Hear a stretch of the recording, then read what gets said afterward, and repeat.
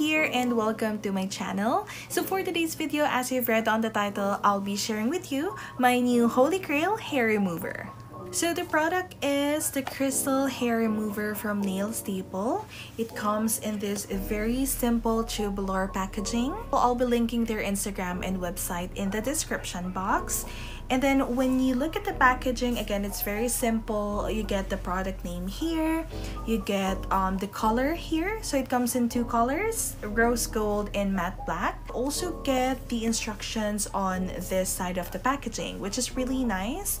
It is the first in the Philippines, and you can use it on your fingers and toes, arms and legs, back and chest, as well as your butt and bikini line. But it is not advisable or recommended to be used on your underarms as well as facial hair. What you do with it is you firmly place the hair remover on your skin and you move it gently in a circular motion, cleaning off any removed hair from the tool as you go. Let's open the product. So when you open it, you get the product already, and it is wrapped in a plastic, so and it looks like this. I don't know what shape this is, but it looks like this, and this is the crystal part that removes the hair. So I chose the color rose gold for this one. So it says here to clean the crystal hair remover with water and soap first, then allow it to dry before using. So let me do that first. And so as you can see on my legs, I have patches of hair here, and then dito wala, and then dito patch ulit, and then dito wala. Same with the other side. So ganyan yung itsura niya. Pero again, never ko pa tong na-shave ever. So ganyan na talaga yung naging tubo ng hair dyan, and naging insecurity siya for me. So I'll be trying the crystal hair remover on this side first, and then let me show the comparison kung anong itsura.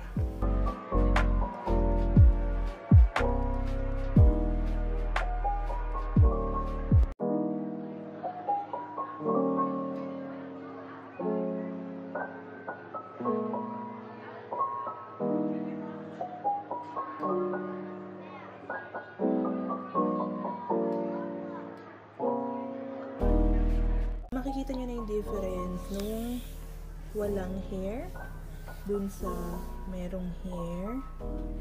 Yan. Tapos dito, ayun na, nasa floor na yung mga napagtanggalan. O diba? So, ayan na yung after. So, tinanggal ko na both dito, tsaka dito. Super smooth. And then, just don't forget to moisturize after nyo magtanggal. So, yun dito, hindi ko tinanggal. Yan, yun dito sa may tuhod. Hindi ko yan tinanggal. Dito lang, yung parang patchy-patchy lang dyan. Ang dami ko nang nasabi, naka-flip pala yung camera ko. So, ayun na nga, this product is super easy to use. Simple lang yung gagawin mo, just rub it in a circular motion sa skin para matanggal yung hair. Napakadali din niyang linisin, so just rinse it with soap and water. As per their Instagram, they said that this product may last up to 2 to 5 years. So if you're taking good care of it, mapaprolong nyo talaga yung lifespan ng product. The product retails for 1,699 pesos from Nail Staple, and I think using it for 2 to 5 years, sobrang sulit na yung 1,699 mo. Hindi ka pa nasaktan. I've tried waxing sa armpits, and I don't think magagawa ko siya sa legs. Kaya hindi ko na trinay. Kasi diba sabi, kapag na-start mo ng i-wax or i-shave yung legs, yung mga tutubo niyang hair is mas makapal. So, kailangan gagawin mo siya ulit. Hindi ko kaya. Kasi nga masakit. So, this one is pain-free. Totoo yung advert nila na painless hair remover siya, which I really like. I think the only con for this product is kapag malapad-lapad yung legs mo, like mine, medyo matagal mo siyang gagawin. So, I think kanina per leg, inabot ako ng 5 to 10 minutes. And considering na half lang yun ng leg ko, so medyo malapad kasi tayo. Kaya medyo nagtagal. But overall, super dali niyang gamitin. If you're going to travel as well, madali lang siyang bitbitin kasi ganito lang siya kalaki. Yan.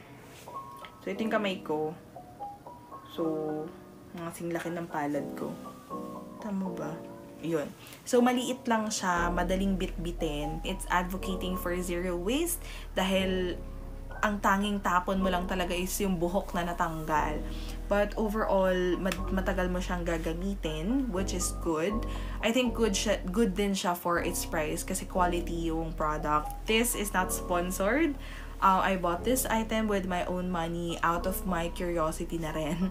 Dahil nga gusto kong matanggal yung hair sa legs ko. I got this with 10% off kasi meron silang promo. I'm not sure if meron pa rin silang promo the time na mapanood nyo to. That's it for this video. I'll be inserting some clips of yung itsura ng legs ko after a few days. Today is Wednesday and nag-film ako ng Saturdays after 4 days. Ayan. Yan na yung itsura niya. Hindi pa siya nagkasimalayo, pero pag nilapit na, parang kita ba? Pero ayan o, meron ng unti-unting tumutubo sa kanya. Same with the other side. Ayan. So, makikita niyo. After 4 days, yun, medyo nagsistart na siyang tumubo. Yan. So, today is Friday, January 14. And ito na yung update sa legs ko. Hindi pa masyadong mahaba yung tumutubong hair after 1 week. And ayan, parang wala namang masyadong changes dun din sa type ng hair na tumutubo. So, after a week, ayan na itsura. Tcharan! Ito, parang ito yung mga hindi ko masyadong natanggal pala ng maayos. Pero, ayan na siya. Thank you so much for watching, guys, and I'll see you next time. Bye!